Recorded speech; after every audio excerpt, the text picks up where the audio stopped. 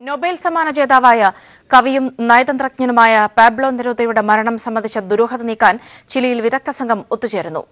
73-ൽ മരിച്ച നെരൂദയെ വിഷം നൽകി കൊലപ്പെടുത്തിയതാണ് എന്ന ആരോപണം അന്നുമുതൽ നിലനിന്നിരുന്നു. മരിക്കുമ്പോൾ ചിലിയൻ കമ്മ്യൂണിസ്റ്റ് പാർട്ടി കേന്ദ്ര കമ്മിറ്റി അംഗമായിരുന്നു നെരൂദ. പ്രണയവും വിപ്ലവവും ത്രസിക്കുന്ന കവിതകൾ എഴുതി ലോകത്തിന്റെ ആരാധനയേറ്റുവാങ്ങിയ നെരൂദയുടെ മരണം ഞെട്ടലോടെയാണ് ലോകം കേട്ടത്. മഹാനായ വിപ്ലവകാരി സാൽവദോർ അലന്റെയുടെ സഹപ്രവർത്തകനായ നെരൂദയും അലന്റെയെപ്പോലെ രക്തസാക്ഷിത്വം വഹിച്ച പോരാളിയായാണ് അറിയപ്പെട്ടത്.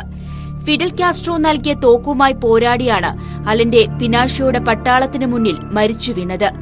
നെരൂദയുടെ തോക്ക് കവിതയായിരുന്നു. പ്രണയത്തിന്റെയും വിപ്ലവത്തിന്റെയും ആ തോക്കുയർത്തിയാണ് Neruda പിനോഷയുടെ fascist പട്ടാളത്തിനെതിരെ പോരാടിയത്.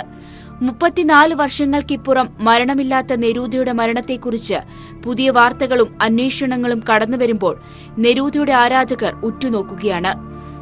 Chile, Spain, US, Denmark, Canada, France എന്നീ രാജ്യങ്ങളിൽ നിന്നുള്ള വിദഗ്ധരുടെ സംഘമാണ് നെരൂദയുടെ മരണരഹസ്യം അന്വേഷിക്കാനെത്തിയത്. 1973 സെപ്റ്റംബർ 23-നാണ് നെരൂദ മരിക്കുന്നത്.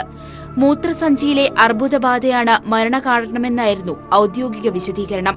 എന്നാൽ പിനോഷോയുടെ നിർദ്ദേശപ്രകാരം നെരൂദയ്ക്ക് വിഷം നൽകി കൊലപ്പെടുത്തുകയായിരുന്നുവെന്നാണ് നെരൂദയുടെ മുൻ ഡ്രൈവർ മാനുവൽ അരായോയുടെ വെളിപ്പെടുത്തലോടെ മരണത്തിൽ പുനരന്വേഷണം ആവശ്യപ്പെട്ട് 2011-ൽ കമ്മ്യൂണിസ്റ്റ് പാർട്ടി പ്രവർത്തകർ രംഗത്തെത്തി.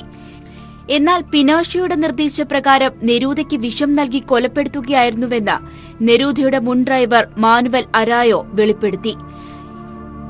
ഇതോടെ മരണത്തിൽ പുനരന്വേഷണം ആവശ്യപ്പെട്ട് 2011-ൽ കമ്മ്യൂണിസ്റ്റ് പാർട്ടി പ്രവർത്തകർ രംഗത്തെത്തി. നെരൂദ ചികിത്സ തേടിയ സാന്താ മരിയ ക്ലിനിക്കിൽ പിനോഷോയുടെ ഏകാധിപത്യത്തിന് കീഴിൽ ഒട്ടേറെ ക്രൂരകൃത്യങ്ങൾ നടന്നിട്ടുണ്ടെന്ന് ചിലിയൻ കമ്മ്യൂണിസ്റ്റ് പാർട്ടി ആരോപിക്കുന്നു. 2013 ഓഗസ്റ്റ് 8-ന് നെരൂദയുടെ മൃതദേഹാവശിഷ്ടങ്ങൾ പുറത്തെടുത്ത് പരിശോധിച്ച വിദഗ്ധർ നെരൂദയുടെ മരണം വിഷബാധയെ തുടർന്നല്ലെന്ന നിഗമനത്തിലാണ് എത്തിച്ചേർന്നിരുന്നത്. News desk.